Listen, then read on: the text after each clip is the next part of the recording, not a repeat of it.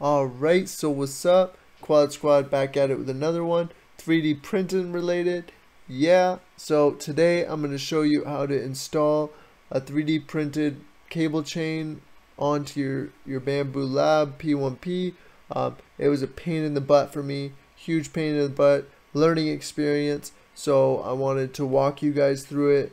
And, you know, I always film it all. And if it's valuable content, you know, I put it together in a video, but it's taking me a long time because this one's a lot of bits together because some of the stuff, it took hours of my time. Anyways, let's jump right into it. Yo, and go check out my Quad Squad website.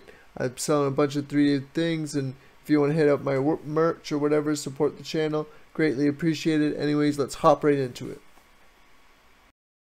Even when you feel low, you can still go. Even when you feel slow, you can still go. Even when there's no hope, you can still go. I never answer to no, man, I still go. Go. Pull off that one. Yep.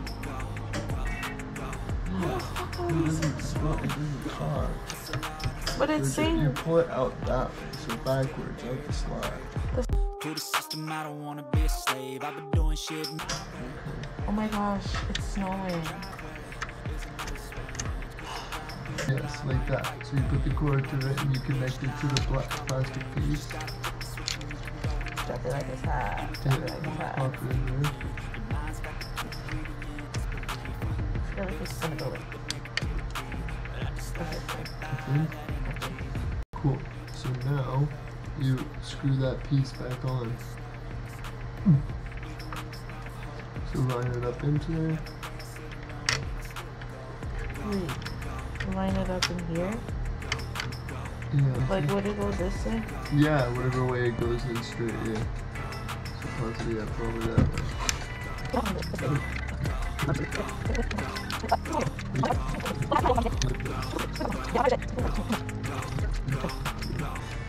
It's thinner at the top. Like, see there's a little cutout right there? Right here? You just gotta put it right there.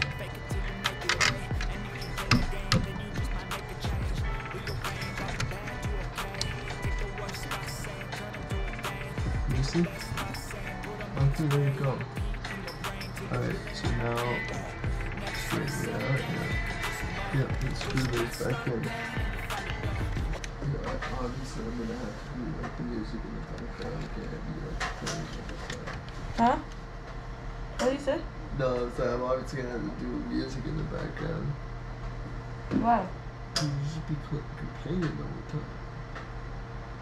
Oh, you're still fucking recording. Yeah, the whole thing is meant to go on YouTube to show people how to fucking do it.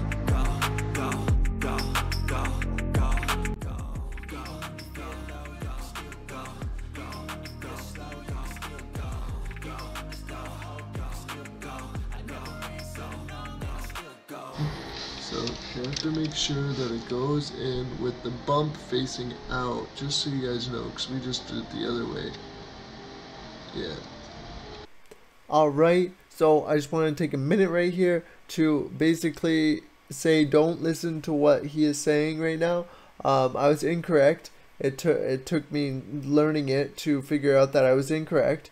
You actually want that bump facing in, like the part in between the two screw holes that, anyways, so the main thing is that you want the part of the holes, like the screw holes, outwards is the part that has the little divot, so that the screw ends up going in that divot and it's flush, instead of, if you do it the other way, you're just doing it to a flat surface and then the screws don't go all the way in. So it's incorrect. Do it the way with the bump inwards and make it so that there's the two inlets for the screws to go in, or else it doesn't reach. I spent probably an hour trying to figure out how to put this back in, and anyways, this is how you do it. And if you're wondering why I have glasses on my head without lenses in it, it controls my computer. Alright, let's hop back into it.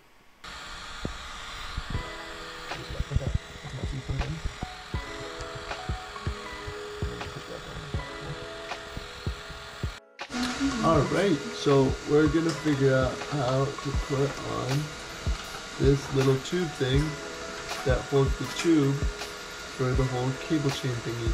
And I was really confused and I couldn't figure it out for a while. And I figured out you gotta remove this with the like Allen keys, and then you pop it over that tube seal. So that's what we're gonna do.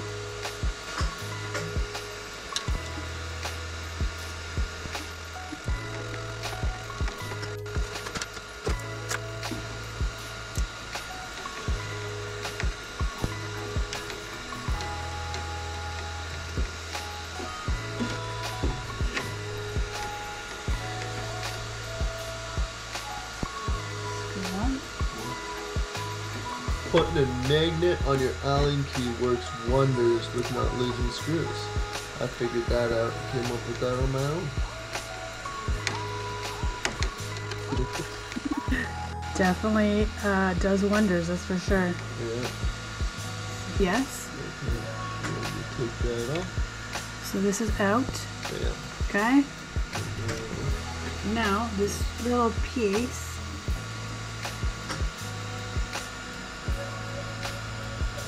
Yeah.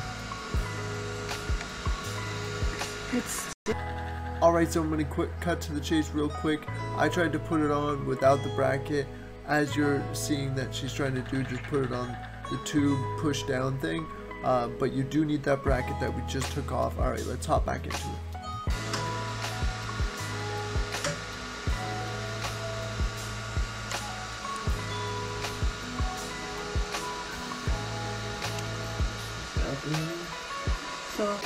Alright, so actually it goes onto that thing.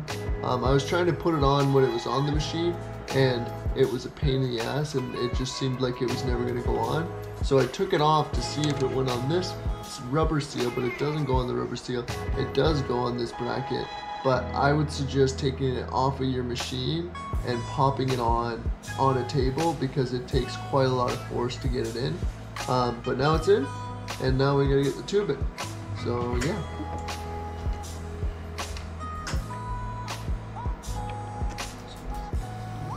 So it has to bend, right? Yeah. Right? Yeah.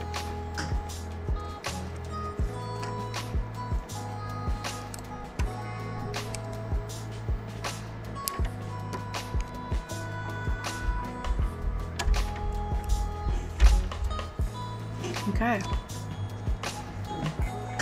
Beautiful. That's how she's done. Now back it up. Or I guess. Put this in, so I'm going to press this down. Yeah, and then push it down. Right? Yep. Push down. Okay. Yep. It's secure. And now.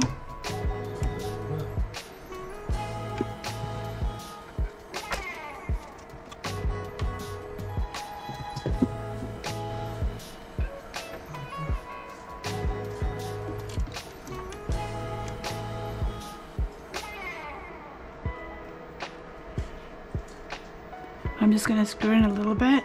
Yep. So that it's in. Yep. And then line up the other one. Yeah. Okay. So it's pretty secure. Nice. And so you know what? That makes it a bit easier. So when you want to remove the tube, all you really got to do is press this down. This whole component. And then pull it.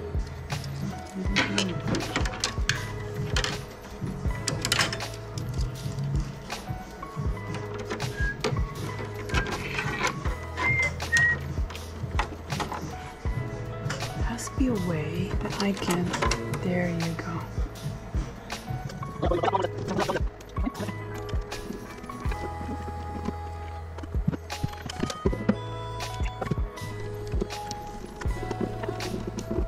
Right? So now this wire clearly runs along the inside of this chain, and this clear tube gets inserted into these and then into this hole here. Right? Okay, so I'm gonna put this through. Not a whole lot because the chain then connects to the bracket behind the tube. Okay.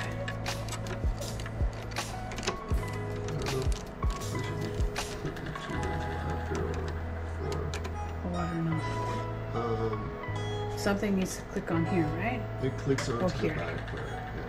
So it's really cord. Like this. Yeah. Can I click it or not yet?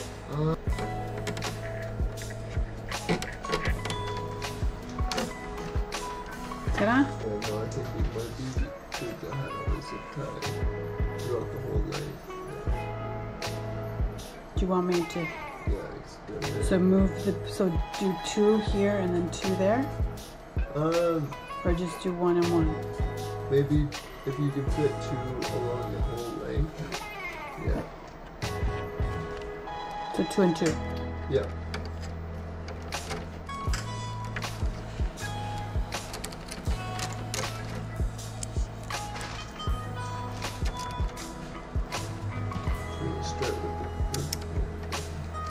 Talk to me. You want me to start over here? Yeah, I might want to start over there and then do the other zip tie once we get to that side. Okay.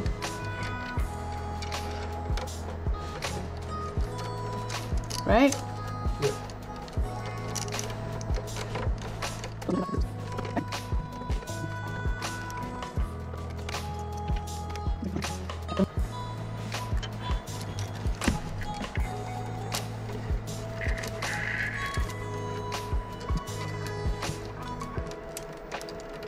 Yes, be careful.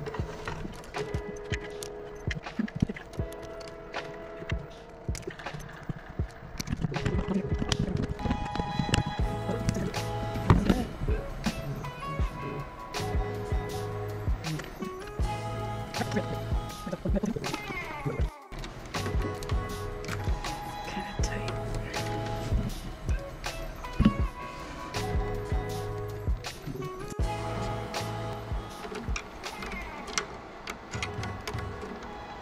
Yeah, so basically guys, what you want to do is make sure you route the cable from the head of the printer along the cable chain so that you have any slack at the end of the back of the printer. The first time I didn't do that and now I had to reopen it and redo it. Alongside I put too many cable links. So yeah. Okay, this one's going to be, I think, a little bit tight. Let's see.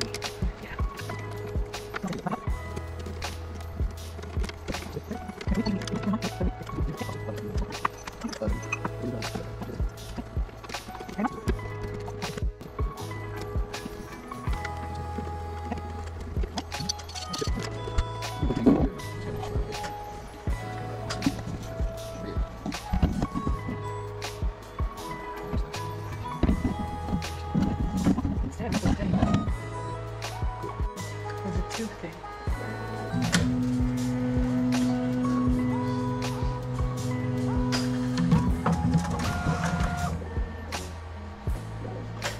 So much better.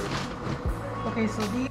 Alright, so thanks for tuning in. Really appreciate it. I hope I made a little bit of a difference to try to make it so that you don't get so frustrated when repairing your 3D printer or upgrading your 3D printer. I went through a lot of frustration with this one, and I hope it made a difference in lack of frustration with you. Anyways, if you like this video, hit that like button. Maybe subscribe if you want to subscribe. 95% of my viewers are not subscribed, so yo, just hit the subscribe button. You know you're going to benefit from my videos. Anyways, thanks for coming. Maybe go check out my website and give me some input on it. Leave some comments down in the description. I always love hearing from you guys. And yeah, I'm going to leave you some discounts down there if you want to buy something from my website. Thanks for coming. Hit you on the next one.